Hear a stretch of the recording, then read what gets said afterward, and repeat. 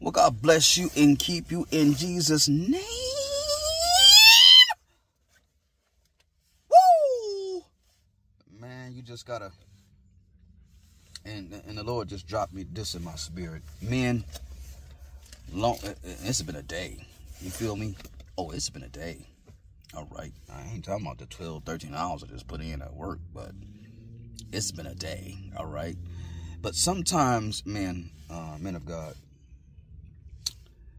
you just can't rush straight home to the family, to the wife, to the kids. I know you want to, but you just can't rush straight home. Hopefully you want to, but you just can't rush straight home. Sometimes you gotta go work out, go read you some scriptures, get you some prayer, and go have some coffee, just chill for a minute. Because sometimes when you have dealt with the world all day, and when you rush straight home, some men bring the world home with them.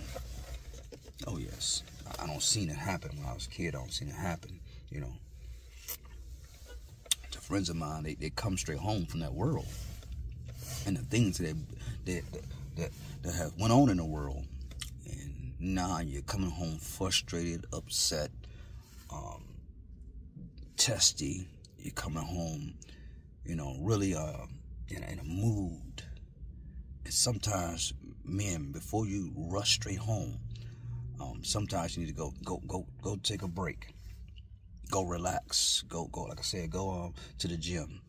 Go have you some coffee, read you some scriptures, say you some prayer, listen to some praise music. You know, get that world off you before you go home to the wife, kids. Because sometimes if you don't, you'll find yourself snapping and going in, and they have no idea what you're even mad about.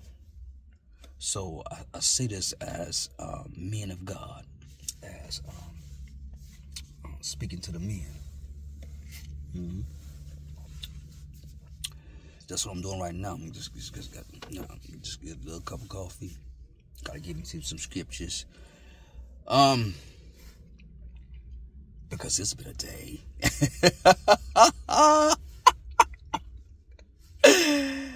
and sometimes, you know, we frustrate ourselves sometimes, and when we don't keep our minds stayed on Jesus, we get caught up in a moment. But and then sometimes when you're praying about something, say if you're asking God for wisdom, all right? So you're asking God for wisdom, and now all of a sudden here comes situations in your life that you're going to have to use wisdom to take care of those things.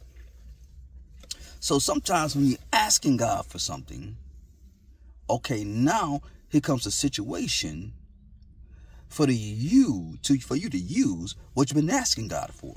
If you're asking God for a word of wisdom, a word of knowledge, you're asking God to be able to lay hands on the sick and watch them recover. You're asking God for all these things. And now here comes somebody in your face that is sick, and you won't even pray for them. Mm-hmm. The testimony will always be tested. Mm-hmm. And I feel this in my spirit, too much is given, much should be required. But I want to show you something real quick. I want to show you 3 things, and before I forget them, because I'm old, I might forget it.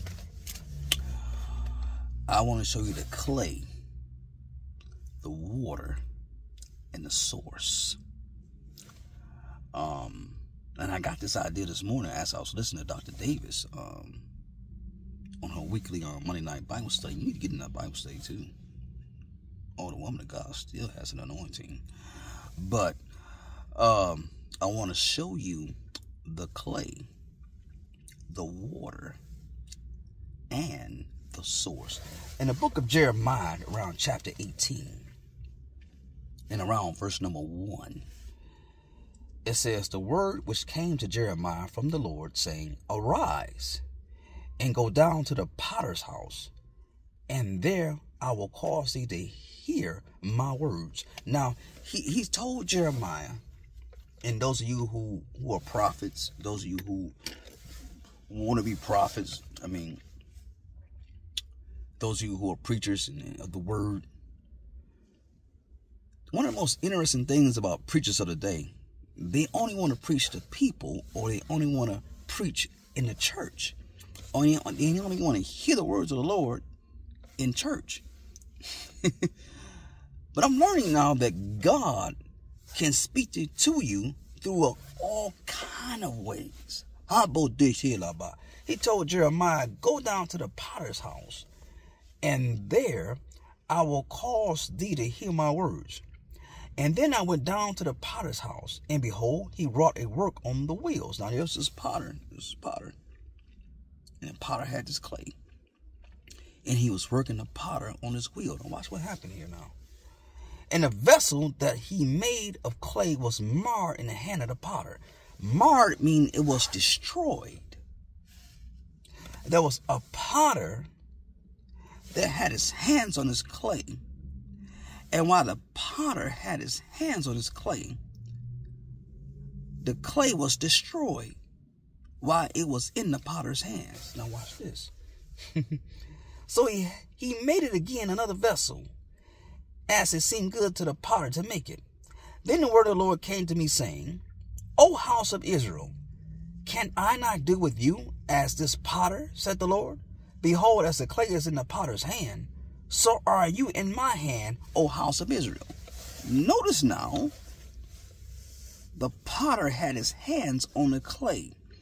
And while the potter had his hands on the clay was destroyed. It was imperfect in his hands. I want you to know right now that even though you may have some perfections, some imperfections, the Lord still has his hands on you. Notice now that the clay was destroyed, and yet it was imperfect. It was destroyed. It was marred.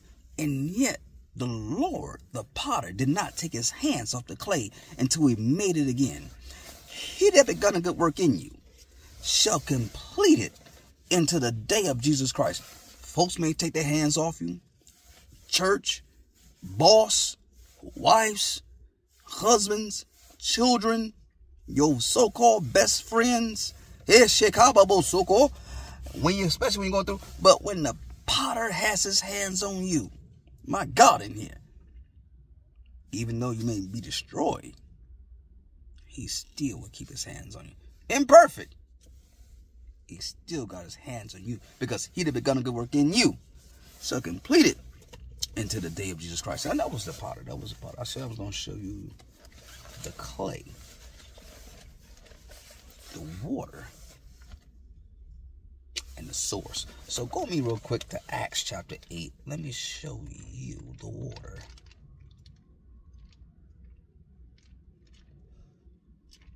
Shababutuku.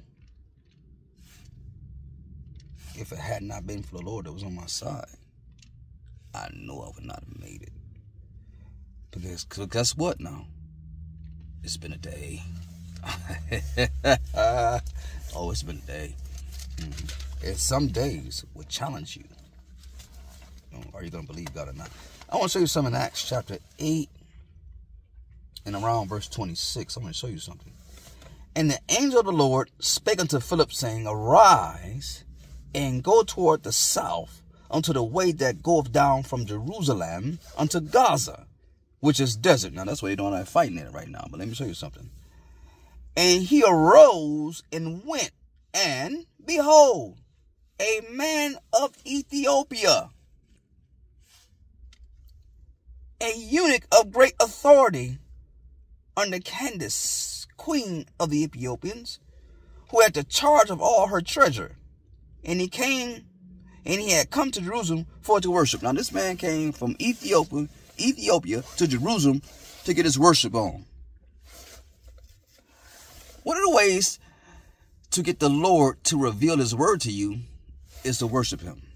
One of the ways for God to send a man of God into your life is to start worshiping the Lord. There's a lot of doors we want to open, and there's a lot of revelations that we want to reveal to us.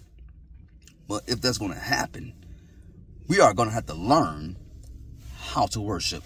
He came from Ethiopia to Jerusalem to get his praise on. And he was a man of great authority because he was head of the treasure. And he was a eunuch. I don't know if you know what a eunuch is, but that means that, you know, he didn't want a woman. How about that? Neither did he want a man either. So, yeah, you got to say that nowadays. He didn't want a woman or a man. How about that? But he was just concentrated on his job. And the job he had, he could not accept any bribes. See, sometimes when you hit up all that treasure and you got all that money going, somebody may slither in a nice dress trying to get some of that paperwork. But that's a whole other message for a whole other time, because I'm trying to get somewhere.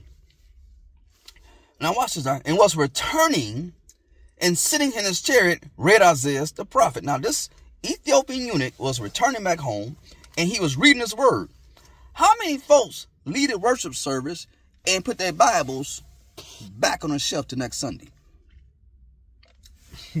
But this man left the worship service and after he left the worship service, he started reading his word. Let's see what happened. Harabokoba. And he was reading the book of Isaiah. And verse 29 says this.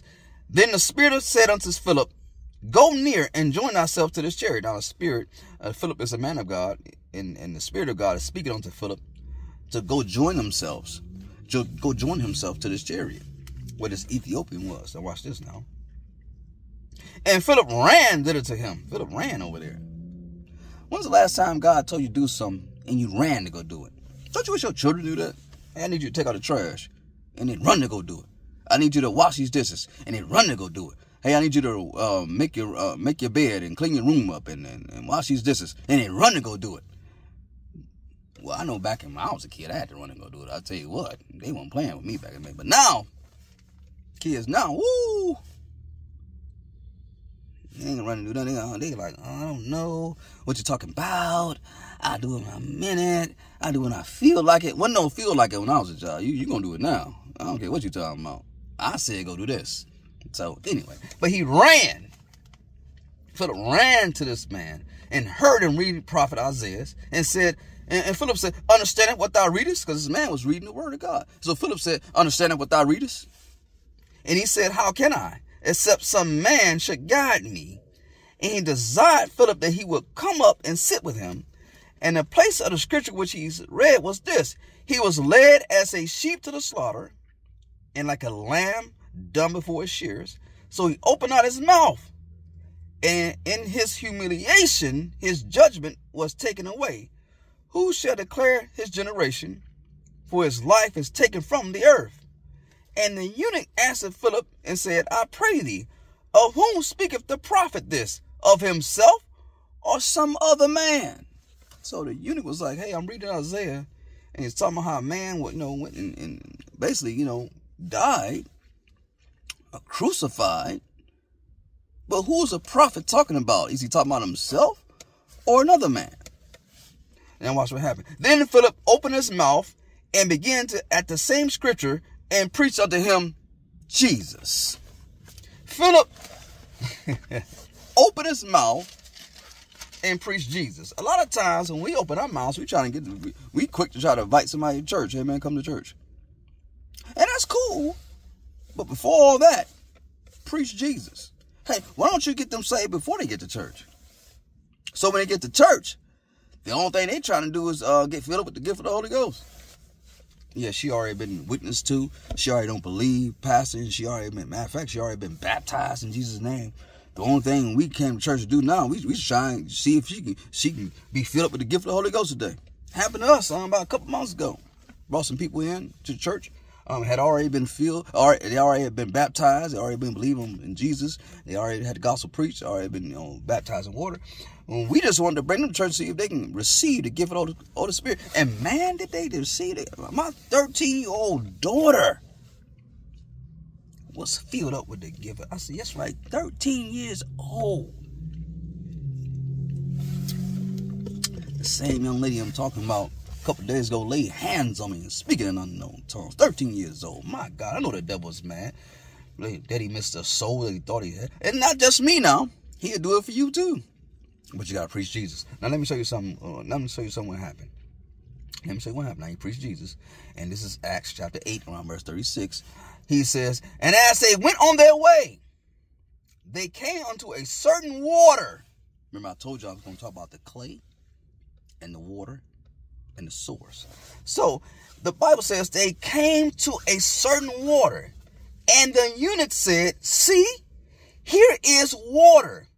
What doth hinder me to be baptized? The eunuch was like, well, hey, you've been preaching Jesus, and you said I can be baptized. So here is water. So I can be baptized in this water. Listen, the problem with some people is this. You don't need a church to get baptized. What you need is water. So whether that water is in a bathtub, in a lake, or an ocean, or a whirlpool, wherever it is, if you're serious about this thing, you be like, no, here's water right here. What doth hinder me that I shouldn't be baptized right now? Now watch what Philip says. And Philip said unto him, if thou believest with all thine heart, thou mayest. And he answered and said, I believe that Jesus Christ is the Son of God. My God, I asked, we had a uncle over yesterday. One of the uncles came up yesterday. He was doing some things with the car, you know. But he was doing something. He was driving. He did some things to the car. And so when he was done, I came home after work, whatever. And I never spoke to him, you know, like this before, you know. Uncle on my wife's side. I said, okay, well, he said, well, I'm for his car. He said, I got to go. I said, all right, but before you go, I got a question for you. Jesus Christ, whose son is he? Point. Jesus Christ, whose son is that? And I'm asking you the same thing. Who do you say Jesus is? Is he the Son of God? Did he die for your sins? Do you believe that? Well, then wherever there's water, you can be baptized. Now, if you want to show, by all means, have the show afterwards. Meaning that if you want the family to show up and take pictures, if you want to get the certificate, that's cool too. If you want to go out to dinner afterwards, that's cool too. But if there's water right there, don't wait. Get baptized right then and there. Because we don't know when the Lord is coming back. So if you wait until next week or next month, who knows if we're going to be here next week, next month. So if there's water, get baptized. Now let's go deeper. Because I said I'm going to show you the clay, the water, and the source. And it's good to crack open your Bible every now and then.